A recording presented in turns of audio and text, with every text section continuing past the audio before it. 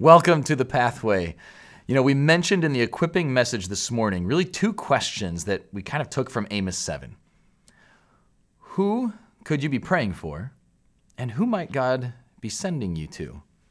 Who might he have a message to share that you could be a part of how he brings that message to them?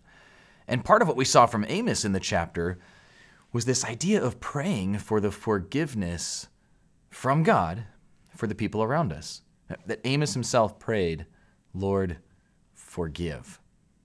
So I mentioned in the message that one place in Scripture that really helped me to do that, because it sounds somewhat difficult, was out of Daniel chapter 9. So Daniel comes after Amos. In fact, Daniel is in captivity, the captivity that Amos prophesied.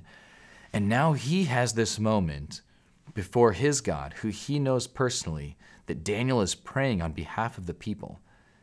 People who have been far from God, people who have rejected him, people who are in captivity because of it.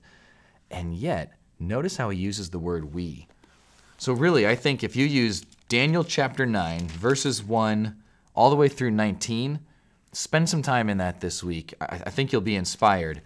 But I want to read you just a few of these verses, starting with verse 3.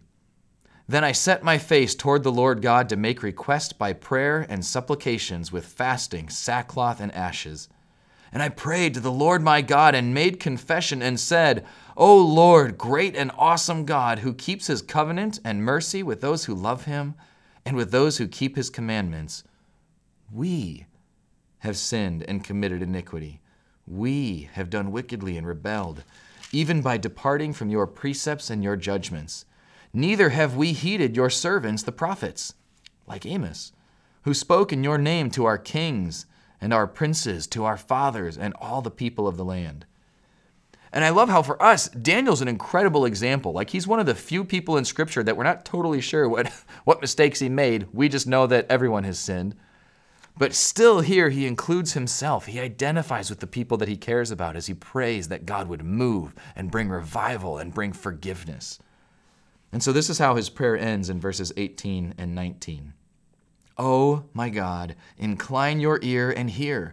Open your eyes and see our desolations in the city which is called by your name. For we do not present our supplications before you because of our righteous deeds, but because of your great mercies. O Lord, hear. O Lord, forgive. O Lord, listen and act.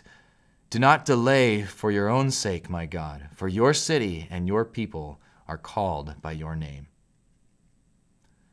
Let's say a short prayer like that together right now. Lord, we come before you, and we know that we too have needed forgiveness, and that we come to you not because of our good deeds, but because of your righteousness and your mercy, Lord, on behalf of our friends, our neighbors, our city, and our world. We would say, O Lord, hear. O Lord, forgive. O Lord, listen and act. And we'll say it in Jesus' name. Amen.